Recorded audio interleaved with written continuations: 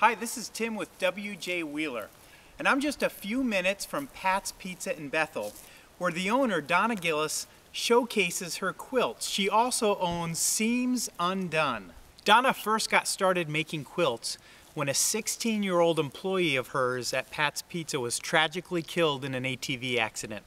This 16-year-old girl had a 1-year-old child, and Donna felt like this child was never going to get to know her mother.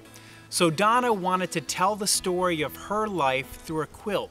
And what she did was she gathered all her old clothing, pieces that told who she was. Donna ended up making 3 quilts for this little child. One quilt was made from the mother's flannel PJs and fleece, with a hat on the back so that he could run around with a cap.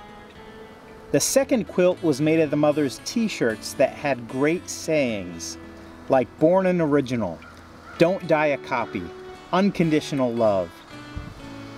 The third quilt was made up of all her martial arts clothing. You see, she became a martial arts instructor after her child was born.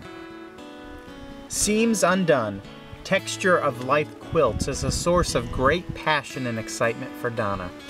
Listen as she takes a look at one of her quilts made with her own hands.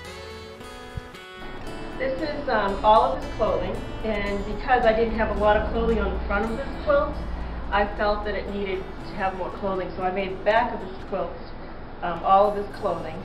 And I always put a pocket on the quilt, on the back of the quilt, so I put a story in the pocket, and the story will tell you who the quilt was made for. But this one here is made out of this man's clothing, sweatshirt. And the red leaves are all from a jacket that he wore all the time. And so, being the scarf as being the main focus, I call this particular quilt Family Roots. And I just think it's spectacular because it's 3-dimensional.